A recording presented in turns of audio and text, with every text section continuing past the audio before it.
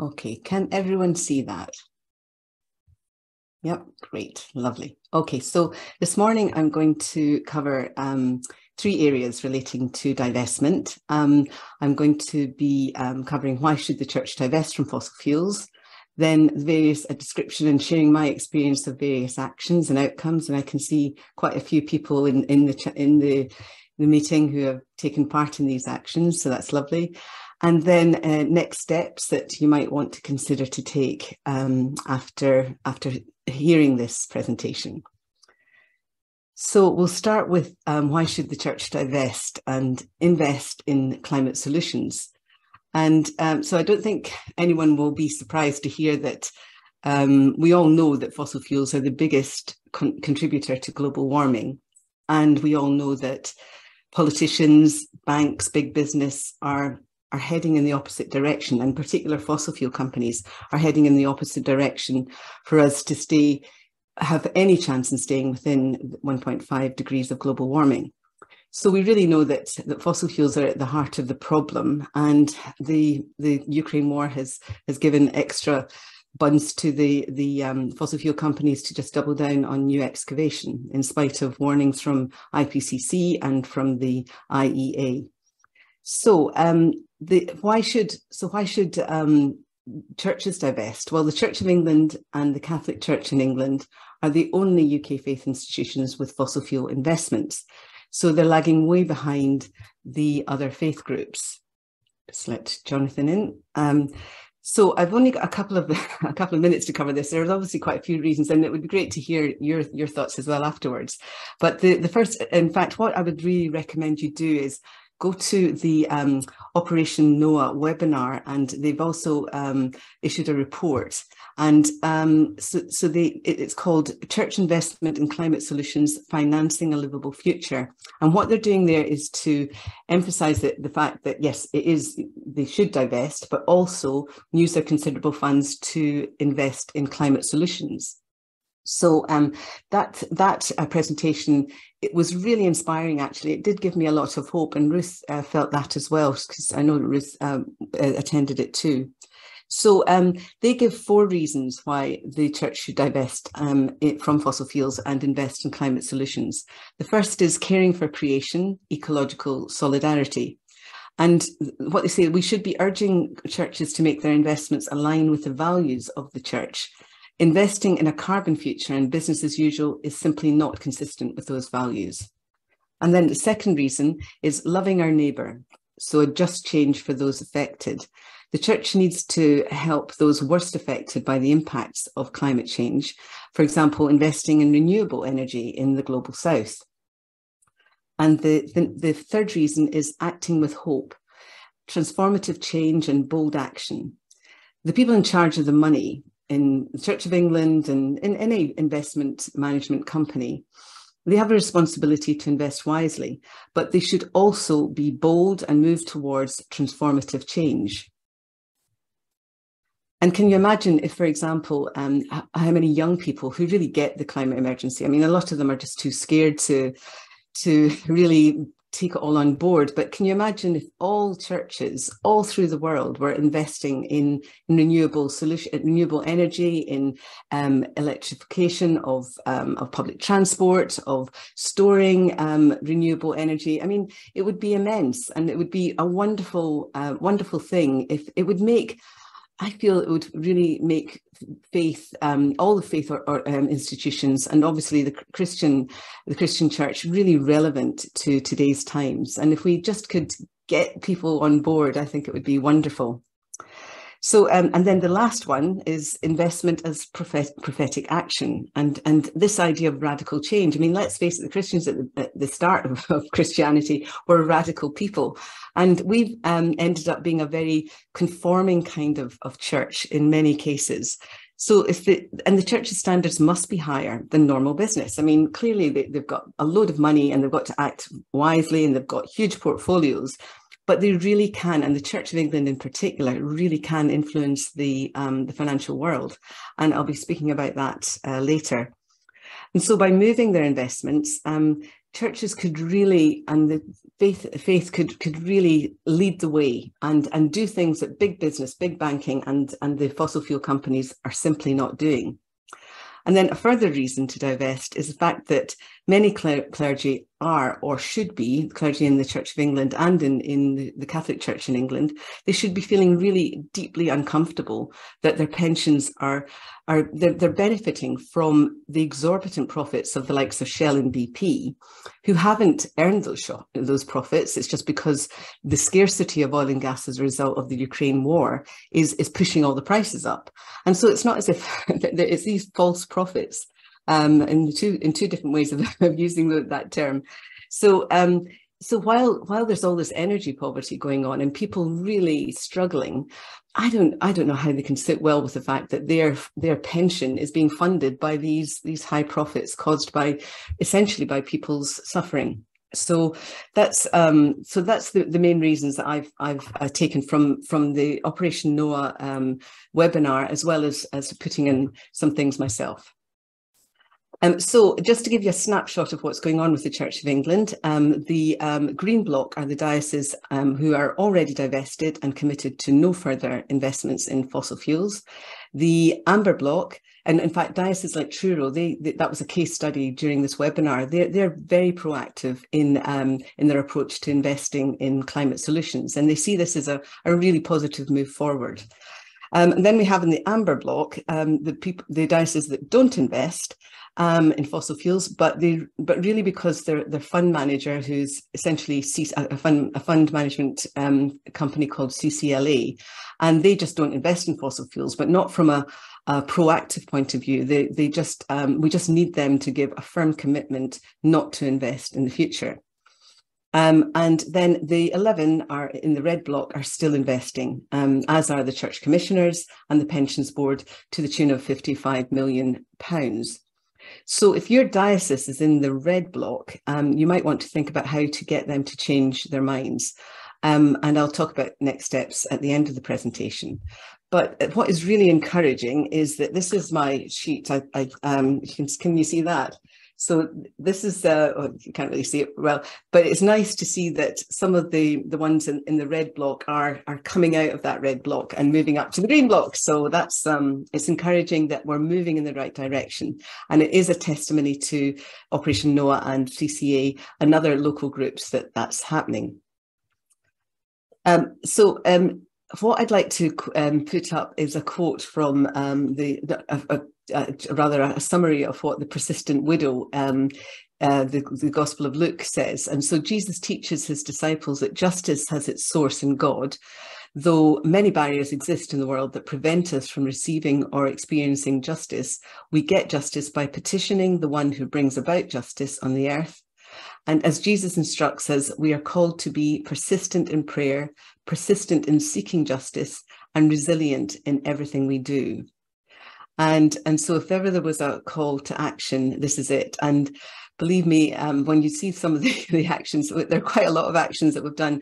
And I would say that persistence has definitely been one of the strands that go through everything that's been done in this area. So CCA have been doing divestment actions for some time, and this is the most recent one. So this one was at Church House, and praying and vigils, and so many people in this call will have been part of these actions, but praying and vigils are very much part of the divestment actions and are a very powerful example of non-violent direct action. So when people who aren't Christian see us kneeling there, and I can see that there are prayer stools which Jonathan made for another action. So it is a very powerful symbol of that peaceful but very present, the very presence of us being there praying is very powerful. And I think that others, it is a good way of actually showing our faith in action. So one of the actions that I was involved in was St. Paul's Cathedral, and I'm sure most of you are aware of this one. And this one was very strategic in the sense that it was aimed at the Diocese of London, who are still investing in fossil fuels, and London being the beating heart of the financial world, and that's in the UK, but also very influential throughout the world. So we planned this in between 2 weeks of Extinction Rebellion actions and at the beginning of a particularly targeted focus on the City of London, led by Money Rebellion. So it was chosen specifically for that. And so during this action, we processed very peacefully to the front, and I think it was Kate who started singing, "O Lord, hear my prayer." And then Karen Burridge went straight to the pulpit to tell everyone why we were there. And the microphone was switched on, which was very nice of them. And at this point, I think the congregation really thought that we were part of the service, because at the end of Karen's address, there was a round of applause, which was very heartening. But in the meantime, the powers that be at St. Paul's had called the police. And so we were having sort of quite civilized conversations and negotiations with Dr. Paula Gooder, who's a canon chancellor at St. Paul's. And she'd actually mentioned Extinction Rebellion in her sermon, which was really helpful. And then we were also speaking to Canon James Milne. But when we said we wouldn't move from the centre of the church, which is just under the dome, they left us to be arrested. So we were arrested for aggravated trespass and spent some of the night in police cells. I was at Bishopsgate, which was quite ironic, I suppose, bishop, and police station called a bishop. In the end, though, we weren't charged, and I think there was a bit of embarrassment, really, about the reaction to this peaceful process.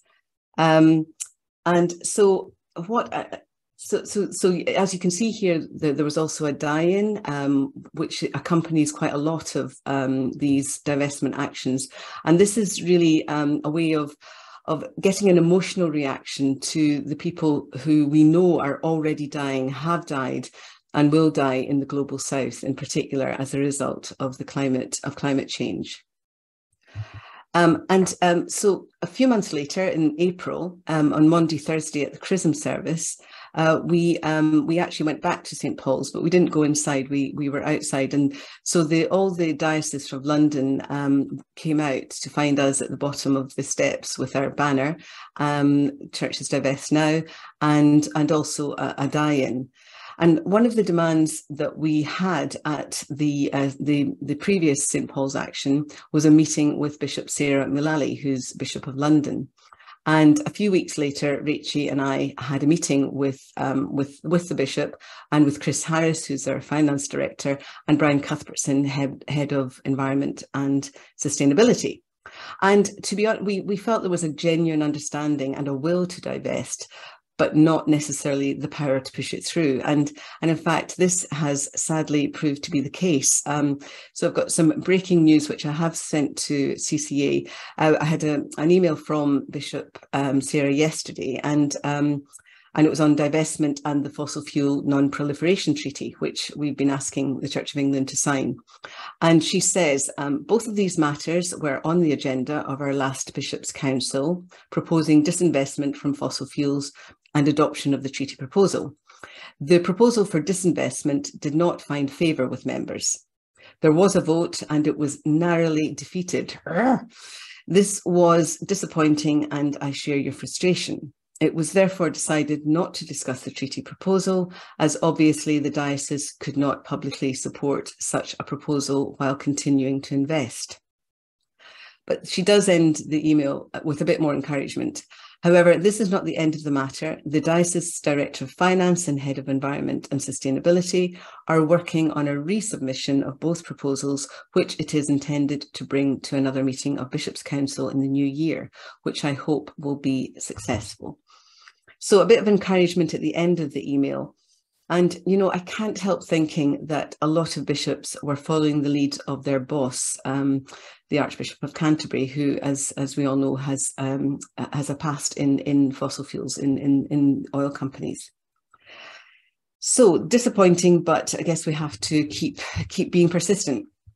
I just wanted to show you this one. This was happening at the same time as the St. Paul's one in April, and that's where some foot washing went on. And this was quite an intimate, and it engaged with the clergy on a more intimate and personal basis, and included outreach, leaflets, and banners. And I think it was quite a lovely way of engaging with the clergy. So another action was at Wells Cathedral. It was similar to St. Paul's, and in terms of our processing to the front after the at the end of the service, but it had a very different response. And when I think of it, it's quite amazing. We were entirely ignored by the clergy. Not one member of the clergy came to talk to us, to engage with us at all. So we hung around and waited, and then a member of the communication team came to speak with us, and then we eventually did arrange a meeting, and it was Sarah MacDonald and Steve Jarvis who went to that meeting with Bishop Ruth Worsley. And so we wanted Bath and Wells to commit to no further investment in fossil fuels. And it was a positive meeting that Sarah and Steve were quite encouraged, but it's still at the same time, Bath and Wells are still on the amber list, so they still haven't committed to no further fossil fuels.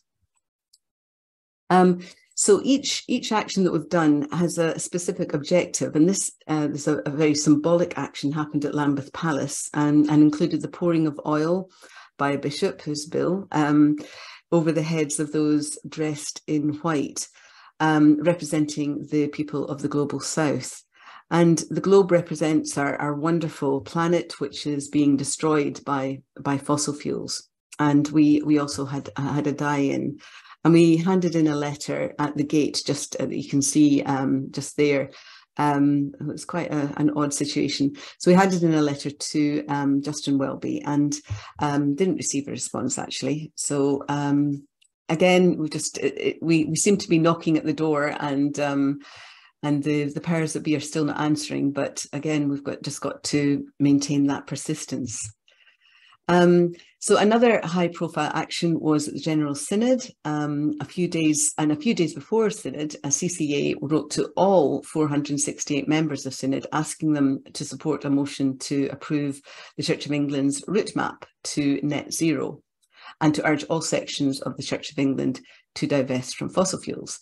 So we interrupted the session, and it was just before the vote to approve the route map to net zero. And some members criticised us for putting the success of the vote at risk.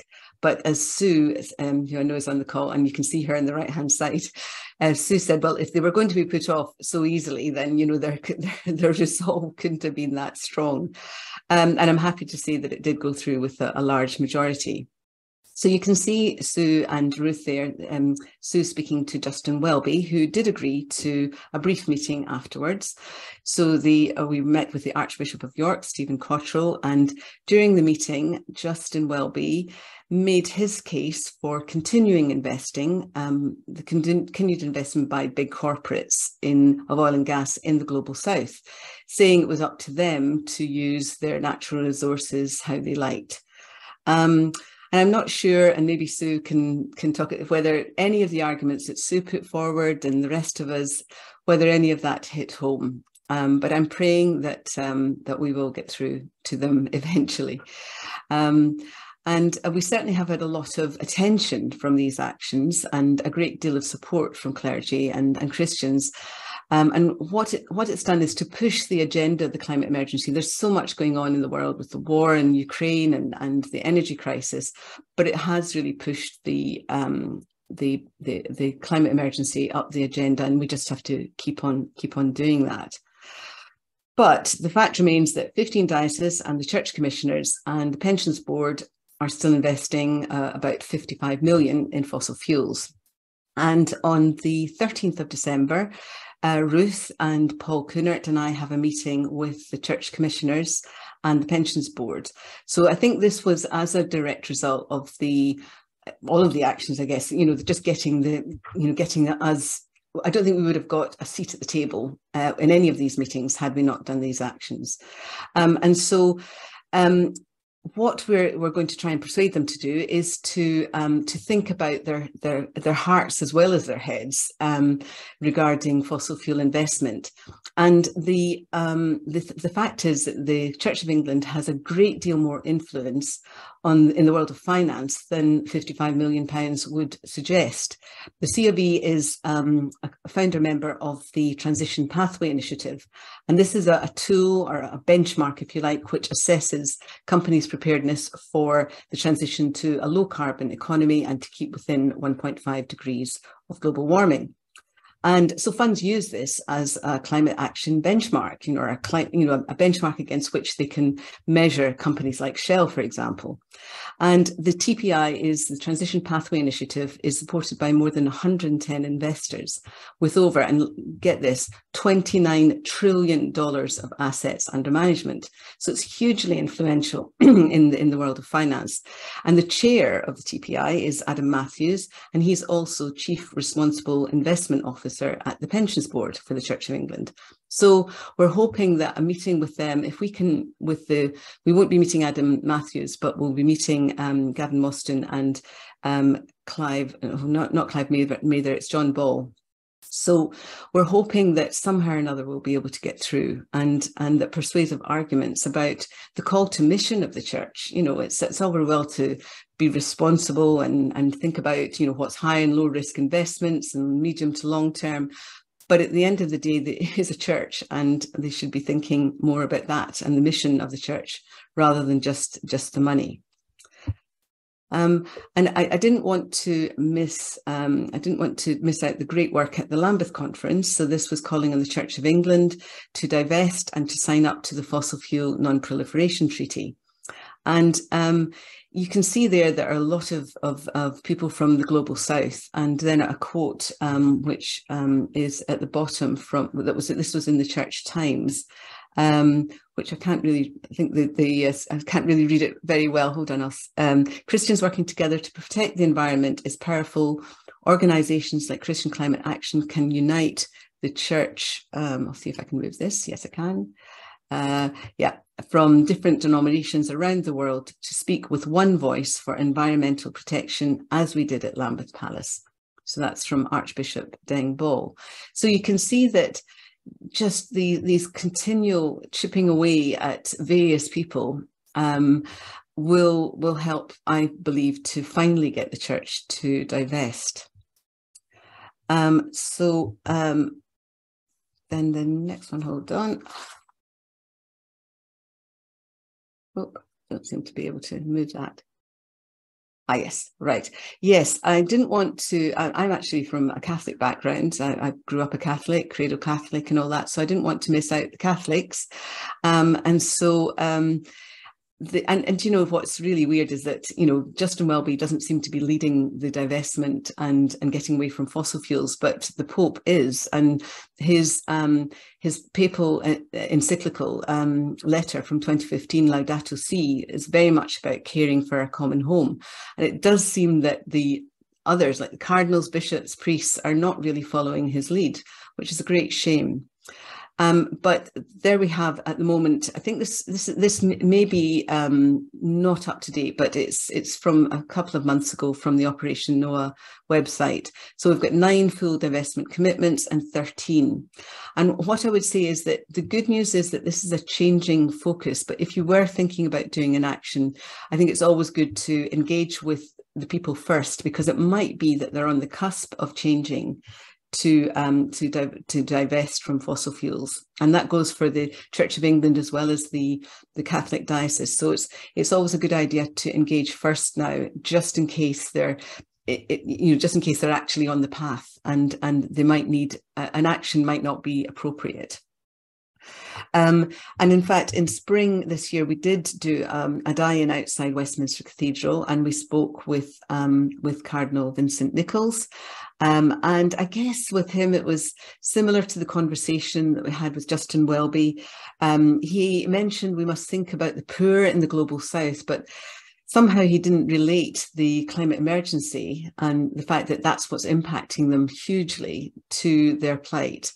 And then more recently, there was a return visit to, I think it was last month, that a few people went to Westminster Cathedral again. So what can you do? I'll just turn to the last bit. Things that you might want to consider is find out who has influence in investments in your church or diocese, if they're not already divested, and start a conversation with them. You don't need to go full Monty and turn up and interrupt a service. And it might just be that it's a good to start a dialogue is more appropriate. And then you could join a CCA divestment or prayer vigil or action. The next one is at Christian Aid, because they're considering moving away from Barclays, which would be great. And I think that the details of that are still to be arranged. And so that's on the 12th of December. But you might want to do an action of your own. And again, you know, whichever denomination you are, I think it's still, with the Church of England and the Catholic Church, it's still appropriate that we actually keep pushing this message forward. And then you could write to your parish priest or the bishop of any of the dioceses that are not already divested. And then I would really encourage you to visit. There's a lot of material on CCA website, Operation Noah. Clearly, that their campaign Bright Now, you can get you can get a lot of information on the Bright Now campaign. So that Bright Now is the campaign of Operation Noah, specifically related to divestment, and then also the Laudato Si website. So that's a very good source of information as well.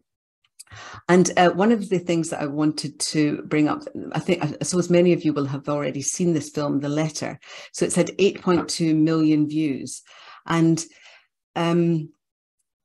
I think that I haven't actually joined a Catholic church here. I've been going to the Methodist church. So I've just moved up to Scotland in Stirling. So I'm not really part of a community up here or a church. But if you are, then you might want to have a sort of group viewing of The Letter, because what it is really good. In fact, Lorna Gold, who's the chair of the Laudato Si movement board, she was at a screening of this Laudato Si, the Letter, and there was this guy, and it does make me feel quite emotional to say this, but sometimes you just think these hard-hearted businessmen, you know, this guy who's a big fund manager, really influential, and he had tears rolling down his face.